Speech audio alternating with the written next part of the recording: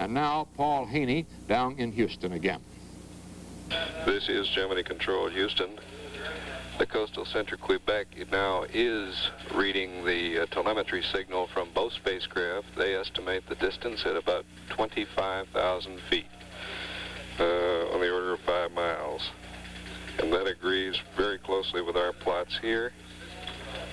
We're hopeful that we'll get some voice communication as the two come very close together.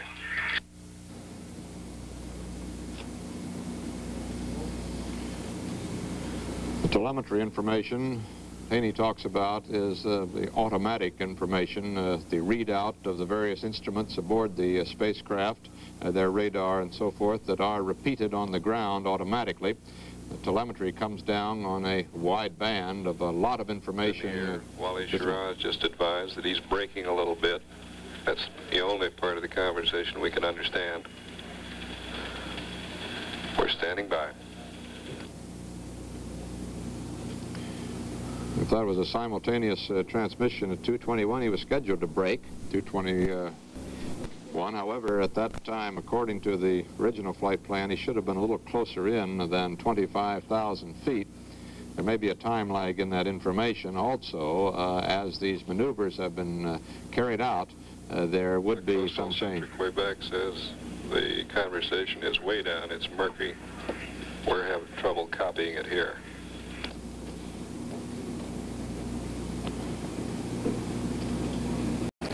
Once they get within 100 feet, and that should come over the western Pacific there, over not too far from Indonesia, they continue a slow approach to, Schirra has said, well within 20 feet.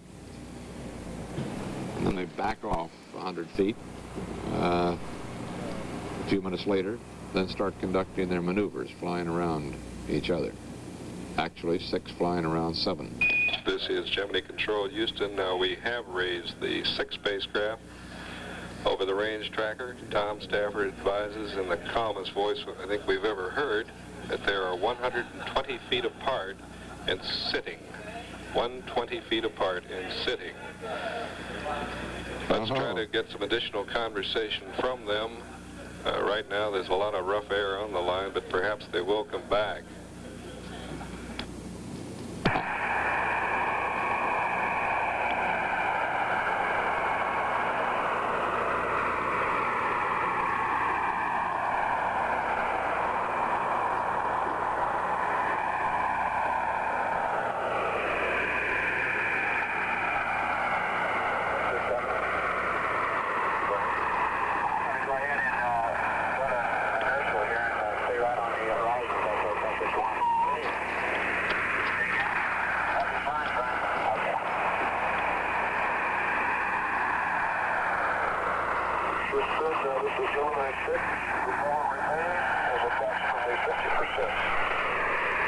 Roger, copy. Ohms remaining 50%.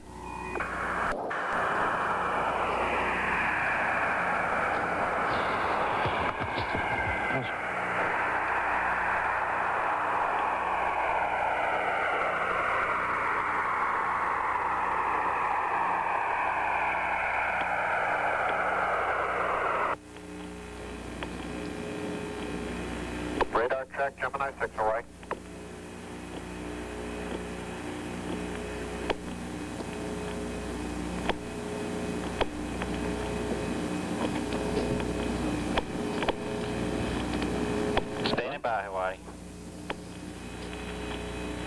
This is Gemini Control, Houston. They've taken down the range tracker line now.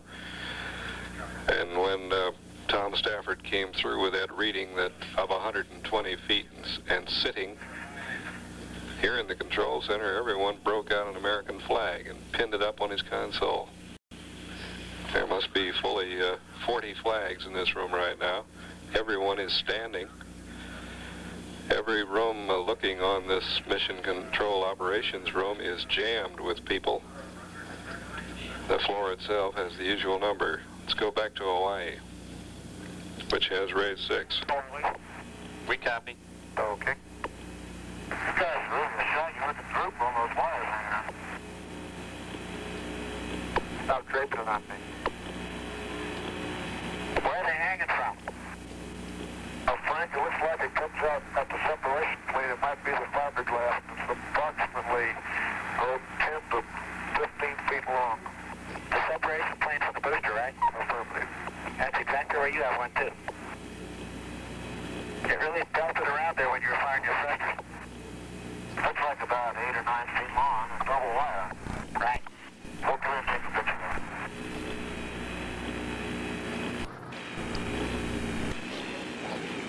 So up there they talk. We copy. Do you want to go ahead with this flight plan update, do you, or do you want to just hold on? I asked them if they're ready to copy. Okay. 7 away. Go ahead. I got a short flight plan update if you'd like to copy it. Stand by one. So as they hurtle along up there over Hawaii, they look at each other's spacecraft and tell each other how the 7 looks to 6 and how 6 looks to 7. Okay, D4, D7. 2, 6, 5. This is a readout of technical information regarding a future flight plan, which usually involves only minute changes in the matter of a few seconds at times at which various maneuvers take place. I say again, sequence 427, mode 03. Important thing now is that America has achieved this tremendous first in space. Second perhaps only to the first manned flight in space, Yuri Gagarin, a Russian first. This is the next greatest achievement in space, and this is the more sophisticated one perhaps that puts us well on the road toward true space exploration. Mode 01. They're 125 feet apart. Schirra has perfectly braked his Gemini 6 down to the point where they're keeping that exact distance and hurtling along at the moment until Schirra decides to either move in a little closer or move out for that in-plane maneuver as he circles Gemini 7. And these two spacecraft up there are seeing things that man has never seen before, specifically another spacecraft in flight, just 125 feet away. And they're telling each other some rather interesting technical information. I've got an update for you if you're not too busy to copy the short one. I'll let Tom talk to you. This is the Hawaiian station, and through Hawaii, the control there at Houston, talking to the spacecraft, giving them technical information. They've told each other that there is a trailing line of some kind, some part of the debris apparently left after separation of the second stage from the adapter section, which is that big white section behind the spacecraft itself. Both of them seem to be trailing this piece of material. I don't think it's ever been suggested before that such a piece of material does hang on to the spacecraft, and obviously it goes just as soon as the adapter section is dropped for retrofire. It's nothing that has any effect apparently on the flight itself. 06 plus 35 plus 00 pass at Hawaii, real 4. D8 08 plus 10 plus 00 pass at Hawaii, real 5. Okay, very good. You've got it. Very shortly, in about, it should be about 10 minutes from now, We sent you some extra OBC. we should be getting some excellent information from the spacecraft as they come back into the range of the continental 7 Hawaii will be standing by. North American tracking stations. Roger. There seems to be a lot of traffic up here, that's all. All the policemen. It's pretty exciting during the terminal run. As we looked out, we could see the 2 Gemini stars casting points off to the right of Gemini 6. The correction of 7, they're all in the line. Roger.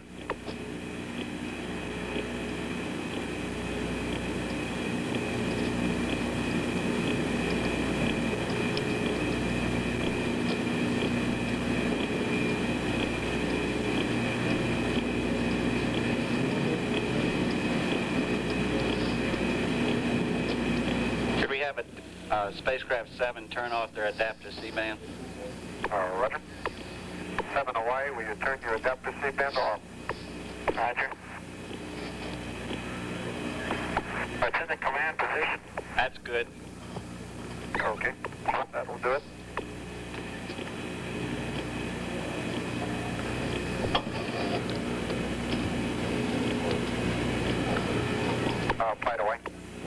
so that's not right. Go ahead, Wally. Okay, we're not having any trouble with radar interference. We're tracking 6, so he's in a good position on his beacon. Roger. He's in the catch-up mode. Roger.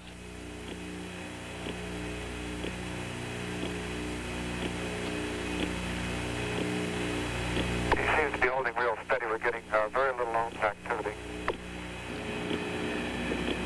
And we have copied and completed the tape dump.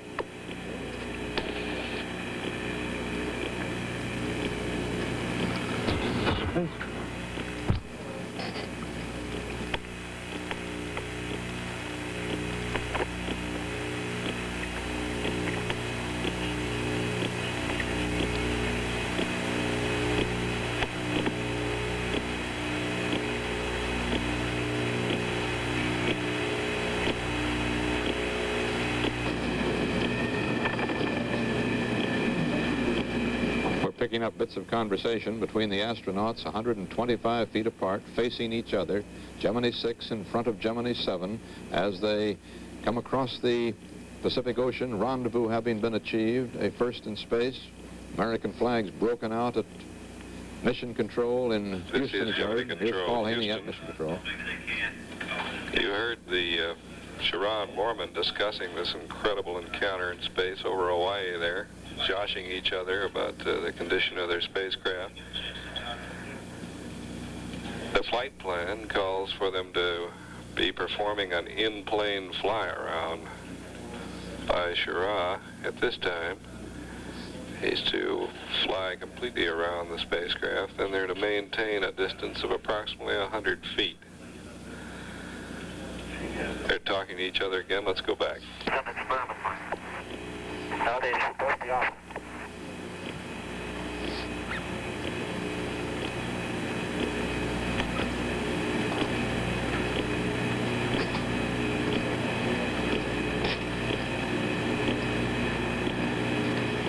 Ask them what their range is now. 6, what's your range? 20 feet. Roger. 20 feet, right? They're 20 feet apart. That's what Schirra said he was going to do, bring it in within 20 feet. And we have LOS all systems. Both vehicles FOA.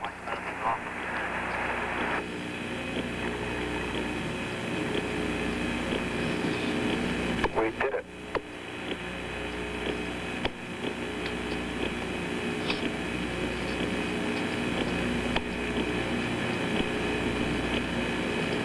...185 miles above the Earth, traveling 17,550 miles an hour, and they're 20 feet apart, looking at each other through those lost cockpit signal now windows. via Hawaii. The last message from there, I think, came from Ed Fendel. Just a brief statement, we did it. You heard Tom Stafford estimate the range at 20 feet just before we lost signal. As I said, the 6 is to perform a fly-around maneuver. Then spacecraft 7 is to take some thruster plume photographs of 6. They're to continue their station keeping at 100 feet. And within a very few minutes, we should acquire from California. Go ahead, TV boo.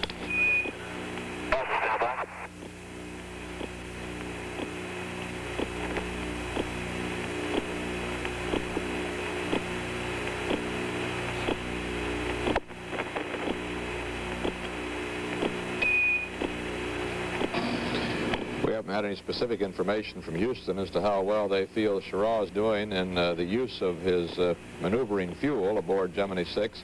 He did report he had about 50% of it left. Flight Director Chris Craft here is asking Elliott C. to ask the two to enlarge a bit on their description of the encounter.